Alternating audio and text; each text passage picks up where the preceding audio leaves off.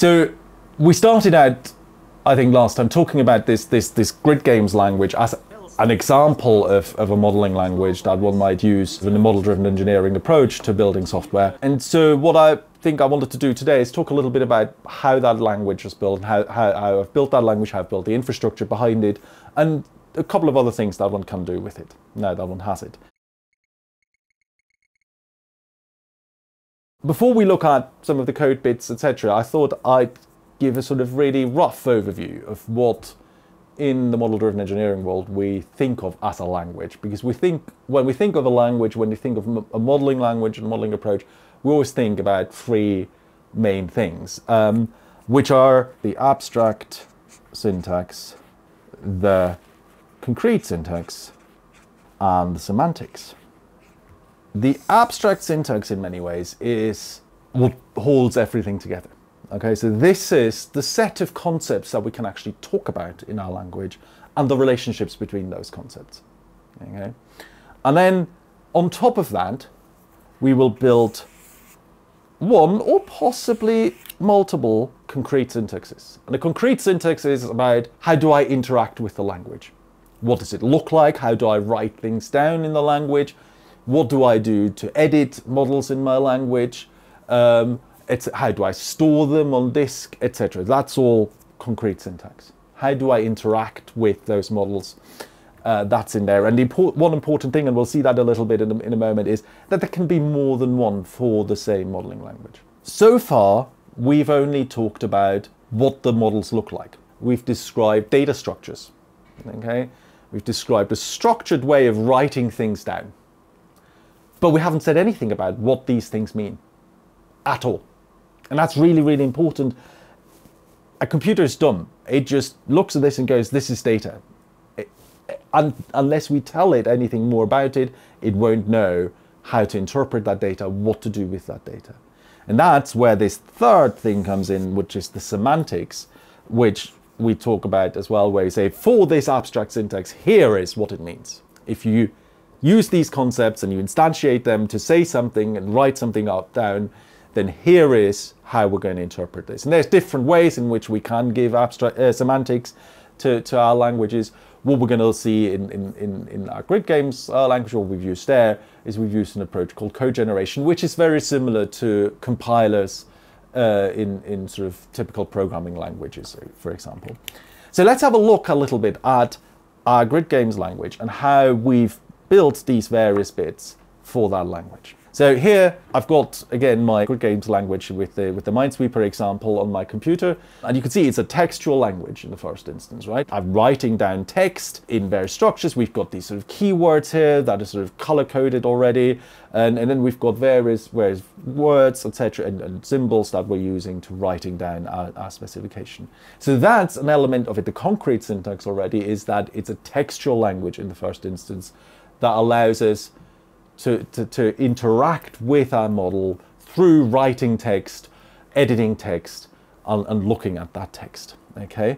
The way we define textual languages typically is through a grammar. And a grammar is essentially a set of rules that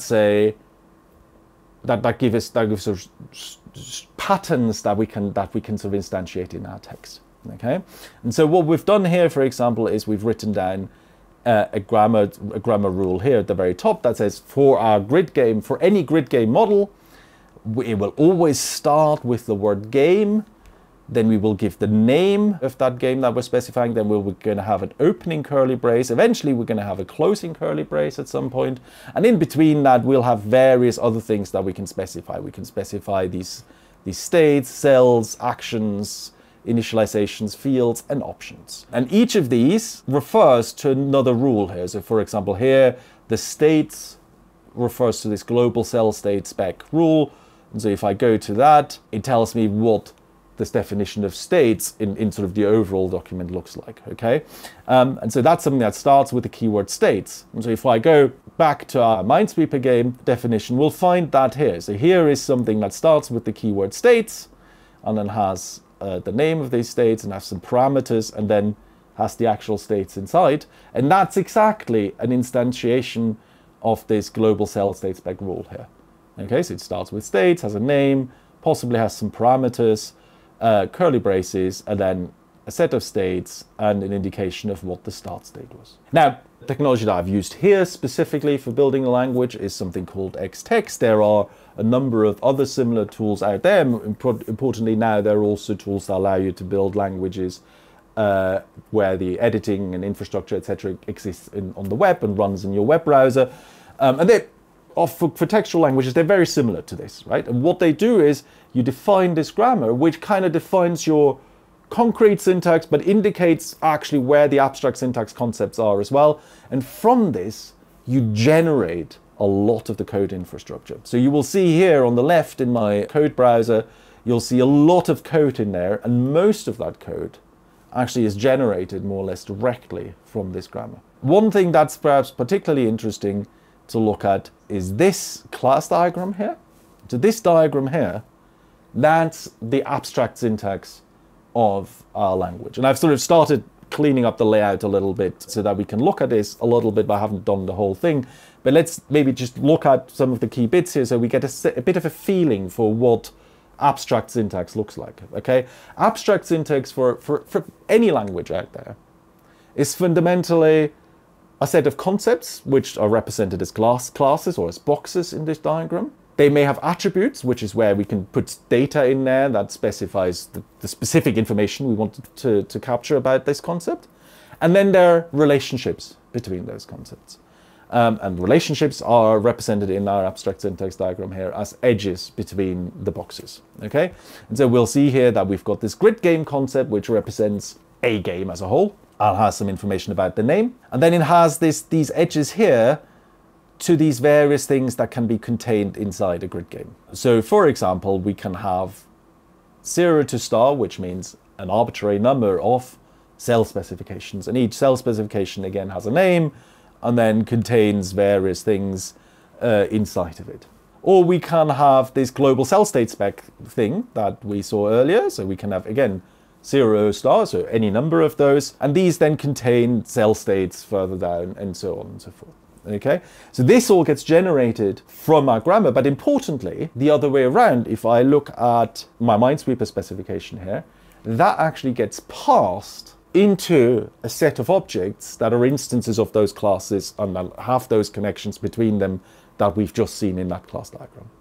And that's what allows me to then do more with my model.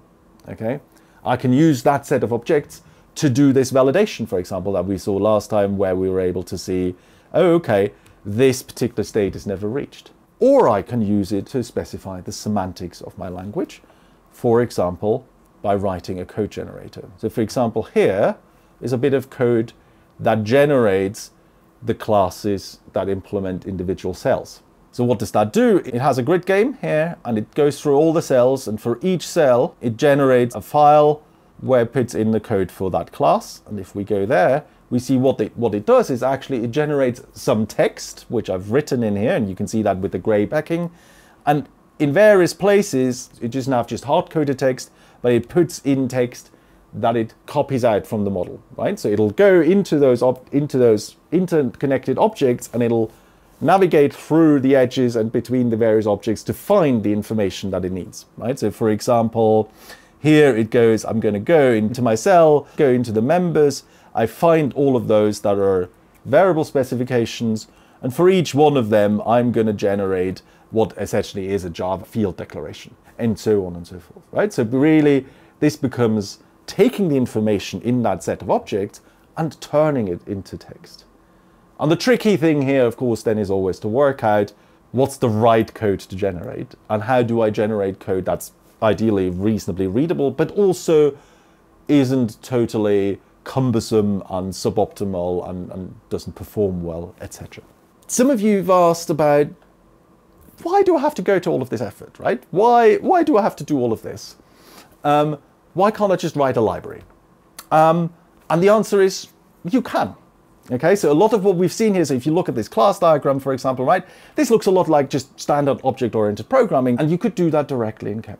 Okay, in fact, there is something that people have called internal domain-specific languages, that does exactly that. They write libraries where the functions are written so that it reads like a language. Okay, so it's sort of halfway there, right? If we look at our grid game language here, we might end up then writing something like where we say new game, and we'd provide the parameter minesweeper dot, and then we'd start putting in all the additional information. So we might have a function field, easy, that then again lets us add, with a dot, lets us add additional information such as the width and so on. You can see, you know, we can write a library that allows us to do this, and it reads like a language. And that sometimes is the right thing to do, right? Especially if the people who are using your language are people who are already programmers and who want to make use of all the extra features that the host programming language gives them, then this may be exactly the right thing to do. But if the users of your language aren't actually programmers, then this is perhaps not so helpful to them. But also, doing this means you are still constrained to what your host programming language can do. And so things like our check for reachability, yes, you can implement this in here, but you can actually only run the check when you run your program. Whereas with the standalone language that we had, we could run the check statically and get feedback as we were editing our specification, rather than having to run it and then see, oh, I made a mistake. Okay? And again, it's horses for courses, right? In different contexts, you will want different things. These sort of more internal languages may be easier to build, may be quicker to build. They mean people who are already familiar with these tools don't have to learn new tools, and then that may be the right thing to do. In other contexts, very much it isn't the right thing to do. One thing that becomes really difficult if you have a library is this thing with supporting multiple concrete syntaxes that I sort of indicated here briefly. One thing we might want to do, for example, is we're talking about state machines here a lot, right?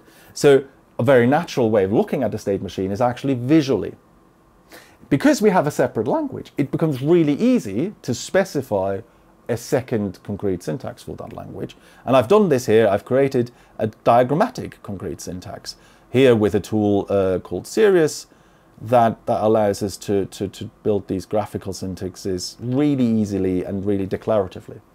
And what I've done is that this is a diagram of the state machine that's defined in this model over here already.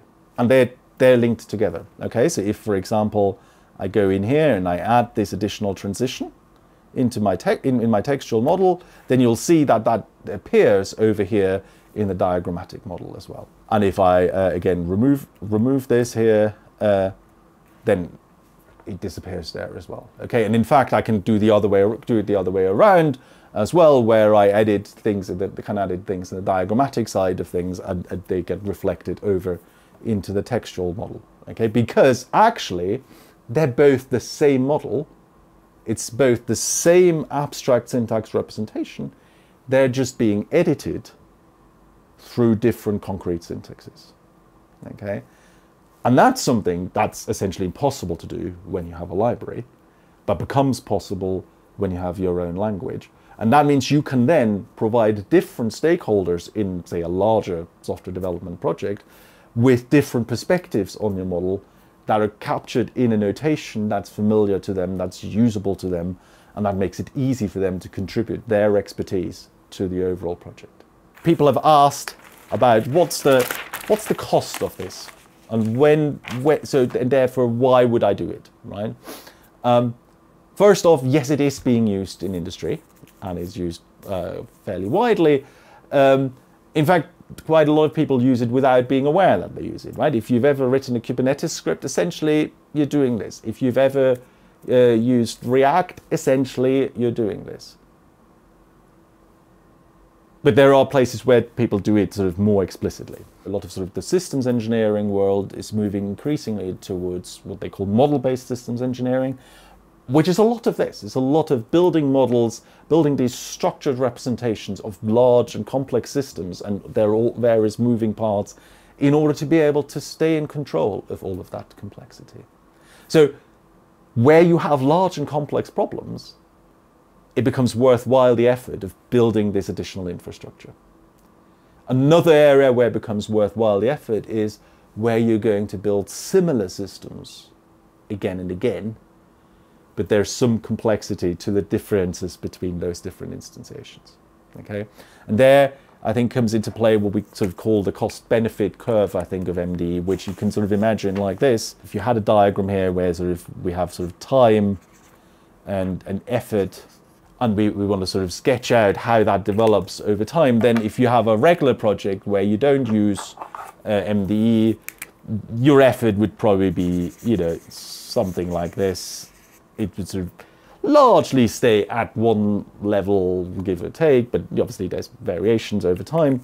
If you have an MDE project, and in particular you have one where you have this situation where you'll be building similar systems again and again over time, then your cost-benefit curve looks probably a bit more like this.